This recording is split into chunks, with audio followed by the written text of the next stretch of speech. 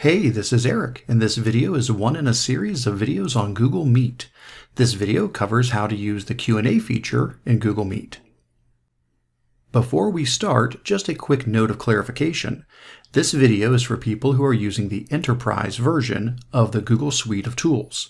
If your school does not pay for the Google Tools, but instead uses the free version, you will not have the Q&A tool as well as other Enterprise features.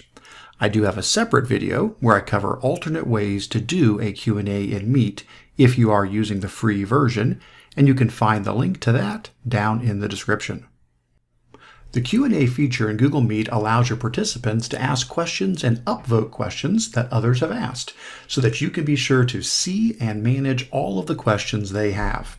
Here's how it works. First, when you're in a Google Meet, you need to turn on the Q&A feature. To do this, you click on the Activities button up in the top right-hand corner. This will open the Meeting Details panel where you can click on the Q&A feature. Finally, click Turn on Q&A to begin using this tool. You can now close out of the Q&A panel if you want and carry on your meeting as usual. Anytime you want to go back to the Q&A, you can simply reopen it by clicking on Activities again and then clicking on Q&A. So now let's look at this from a student's perspective.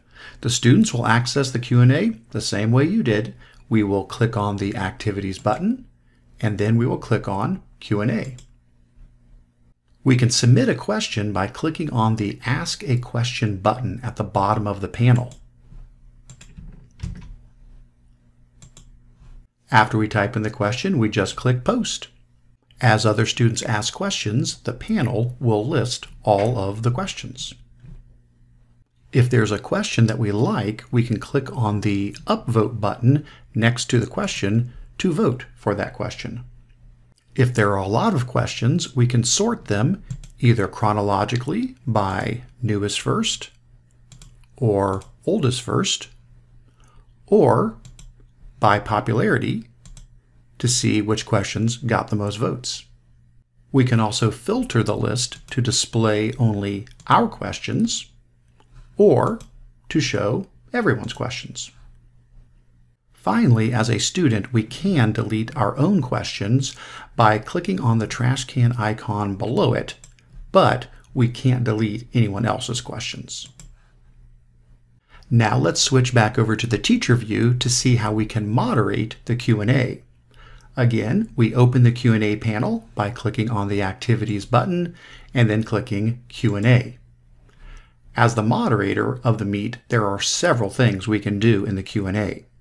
First, just like the students, we can sort the questions either chronologically with newest first or oldest first, or by popularity to see which questions got the most votes.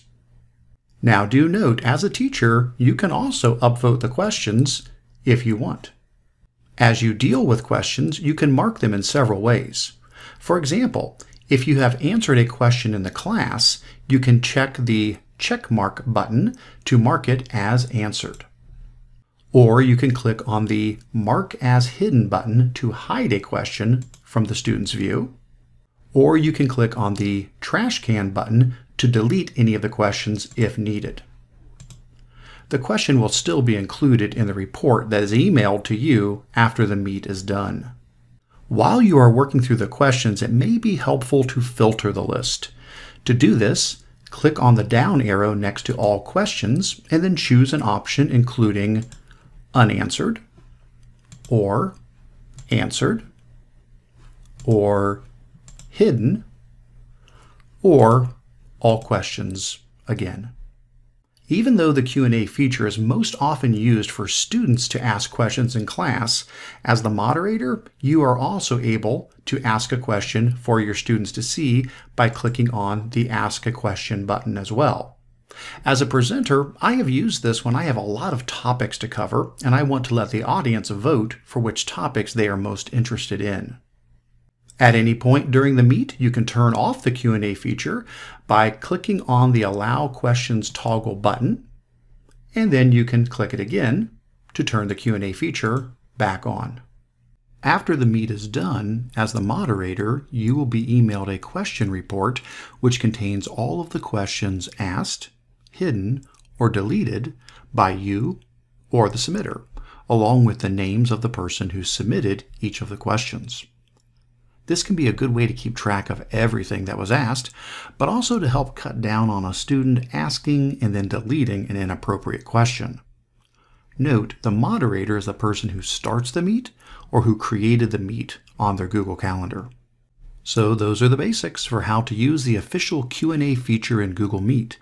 Check out the other videos in this series for more training on how to use Google Meet. The full list can be found at www.controlaltachieve.com/meetvideos.